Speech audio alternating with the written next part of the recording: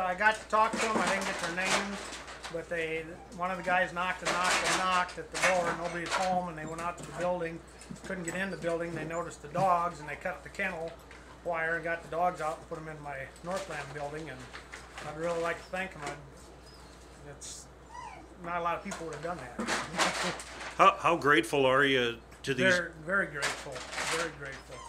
I don't care about the building. That can be replaced, but life can't. And I hate to see anybody burn up or an animal or anything. That's